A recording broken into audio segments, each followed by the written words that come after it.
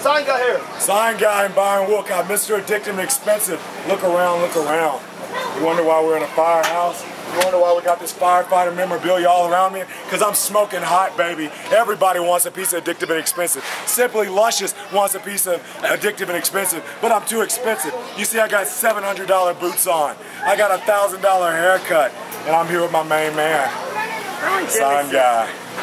Sir, everybody wants to know. Everybody wants to know. We got one question for you. How did you get started in wrestling? Well, I was born into it. One day God said, I need a guy. I need a guy that's going to lead the way for everybody. And you know what? Even though I was a little late, I missed world class, but I still made it here. And now I'm showing the whole indie world. I'm showing Texas what a real man is all about. Miami style, baby.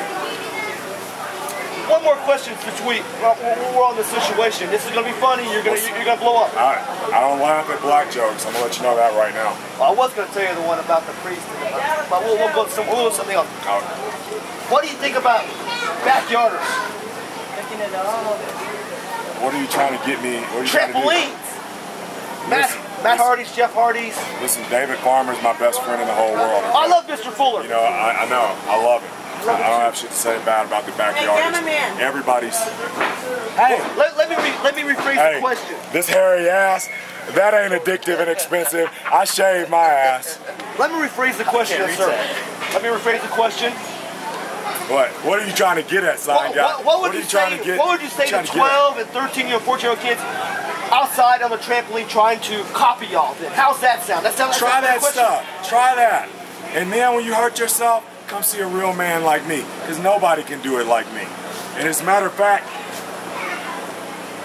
if you want to try it, make sure you get a pair of 700 Dolce & Gabbana boots. That's what you need. All you need is some Dolce & Gabbana boots, and you can be a real superstar. That's all it takes. Are those like the Nike Airs for wrestling? More like Dolce & Gabbana for wrestling. Nike ain't got nothing on Dolce. I only wear the best, baby. I wear a pair of socks and throw them away. Look at this man. If you don't look like this, you shouldn't be in wrestling. Look at this man here. If you don't look like this, you shouldn't be in here. Hey man, put your shirt on. Quit trying to make everybody look fat. I don't appreciate it. This is my interview. Well, as a matter of fact, I just got done with this show, and I was presented this plaque by the mayor. Presented to Byron Wilcott in grateful appreciation for your contribution to the 28th annual Briceville Eddie Mayfest 2011. That's what I do. That's awesome.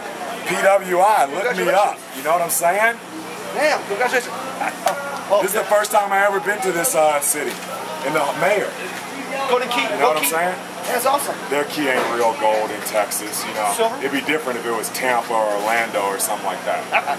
Well, Byron, thank you, sir. Appreciate it. Sign guy, thank you for having me. This is the man, guys. You gotta come check him out. Shout out to Rodney Mack and Jazz. Let me tell you, Jazz is the best woman wrestler ever. I don't care what Rudy Boy Gonzalez says.